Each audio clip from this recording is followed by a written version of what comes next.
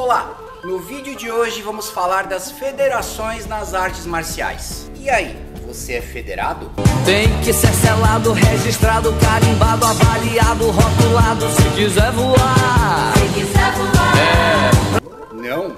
É preciso meu carimbo dando sim, sim, sim. O seu plute, plaque, zoom, não vai a lugar nenhum. Picareta. Você já deve ter ouvido ou falado isso alguma vez na sua vida.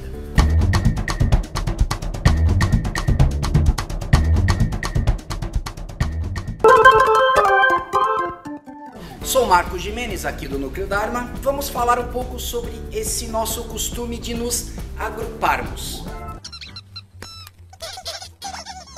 E principalmente do costume de achar que quem não faz parte do nosso grupo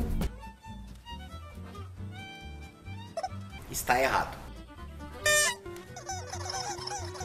Já vivemos em sociedade que é um grande agrupamento de pessoas, que seguem um conjunto de regras que é a lei, a Constituição, e dentro desse conjunto de regras existe a possibilidade de pessoas que têm hobbies, ideias ou vidas parecidas se agruparem também legalmente. Se, por exemplo, eu que tenho esse canal aqui de YouTube de defesa pessoal, aí pega o Wesley Jimenez do canal Krav Maga Caveira, aliás, dá uma olhadinha no canal dele que é bem bacana. E aí também temos o Merloto, que é mais voltado ao fitness, mas tem muita informação de primeira. De repente nós três resolvemos nos associar, criando uma associação de youtubers que falam de artes marciais.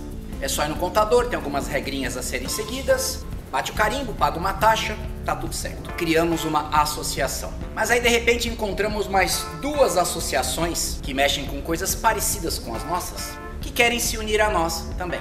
A partir daí, com essas três associações, podemos criar uma federação. Um contador, cria-se um estatuto, registro, carimbo, paga a taxa sempre, criada uma federação. Você está surpreso? Para criar uma federação legalmente, basta isso. Um grupo de pessoas e uma burocracia simples a ser seguida. Mais nada. Se você for uma pessoa um pouco menos informada sobre esse assunto, eu não estou te condenando porque num país tão burocrático quanto o nosso, é difícil estar atento a tudo. Você pode já ter acreditado que federação é um órgão regulador de determinada arte. Federação. Federação.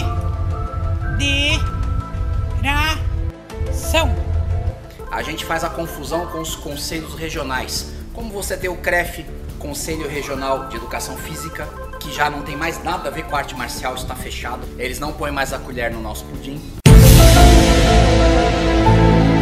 Temos o Conselho Regional de Medicina, de Fisioterapia. Temos esses órgãos oficialmente reguladores das profissões. Federação não tem nada a ver com isso. O UFC, por exemplo, não é nem órgão regulador, muito menos federação. O UFC é uma empresa, uma entidade privada de espetáculos de luta.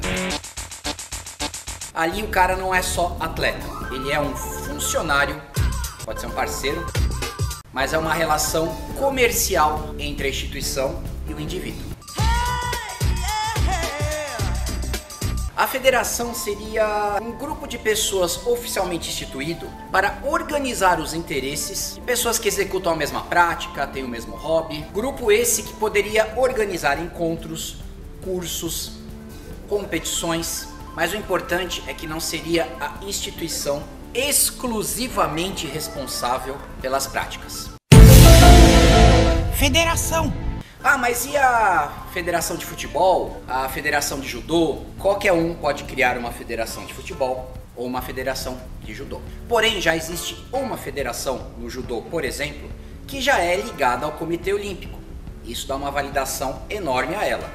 Não estou dizendo que está certo ou errado, só estou dizendo que dá uma validação. Então, se você quer ser atleta de judô e quiser lutar numa Olimpíada, você precisa fazer parte de uma associação que é ligada a essa federação.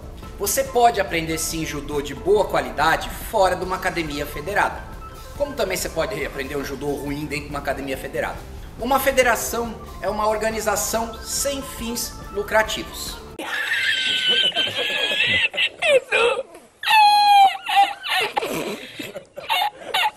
Eu acho que é por isso que a gente tem tanto escândalo em federação.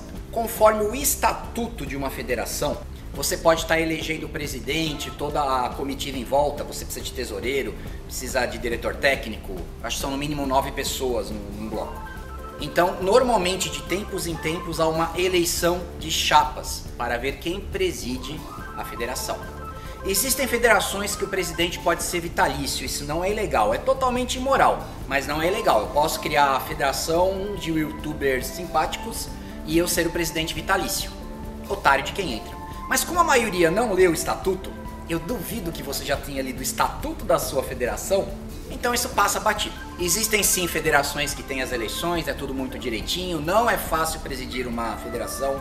Eu já tive um tempo com a federação de Coxu, que ficou acéfala devido a esquemas de eleição, depois eu falo disso, e eu vi o trabalho que dá. E também eu vi os esquemas, por isso que eu resolvi sair fora. Mas isso é outro assunto. Você pode criar chapas, como se fossem partidos, para disputar eleições na federação. Aí vai de você conseguir os votos. Conforme o estatuto, representantes da associação podem ter o voto, ou até cada atleta pode ter um voto individual. Tudo depende do estatuto. Sabe aquela reunião de condomínio do seu prédio que você não vai? Que você acha besteira? Aí no mês seguinte o valor do condomínio dobrou. Estão querendo pintar seu prédio de rosa com bolinha verde. Ou estão querendo colocar o uniforme do porteiro de palhaço ou de Jedi. E como você não estava na reunião para reclamar, já era.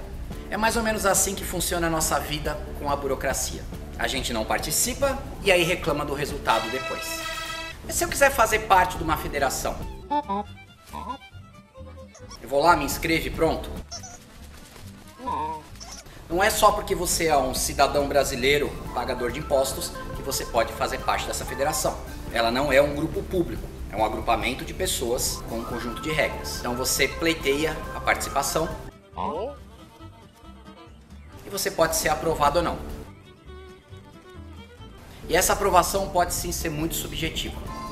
Como, por exemplo, você treinou karatê, kung fu, seja o que for, com um velhinho que era mestre. Seja aqui, seja no país de origem dele.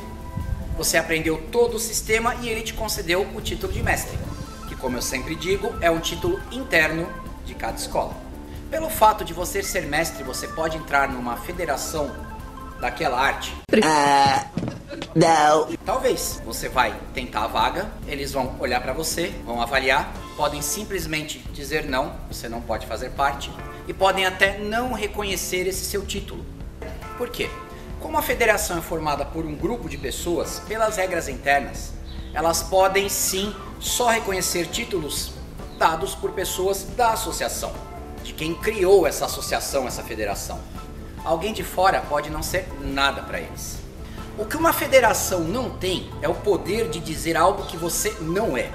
Uma federação não pode dizer que você não conhece a arte.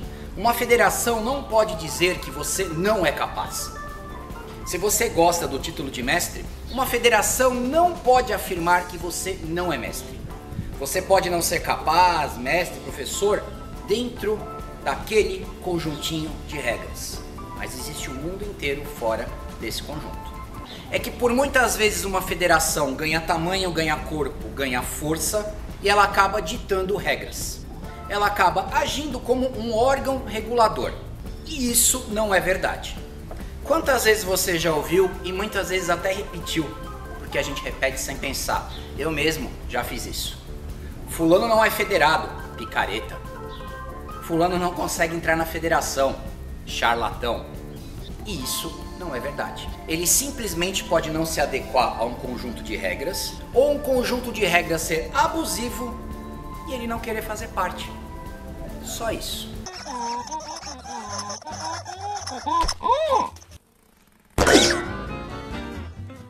A academia não é federada. Bando de louco, assassino, charlatão. É isso que te fazem pensar. Ah, fulano é picareta. O que ele ensina é mentira. E não é por aí, gente. O cidadão só não faz parte do mesmo grupinho do cara que tá falando mal dele. Mais nada. Sou Marco Jimenez, aqui do Núcleo Dharma. Uma empresa sim com fins lucrativos, mas com o retorno de um produto muito bom. Muito obrigado pela participação e paciência dos senhores e até a próxima sexta-feira. Picareta, charlatão.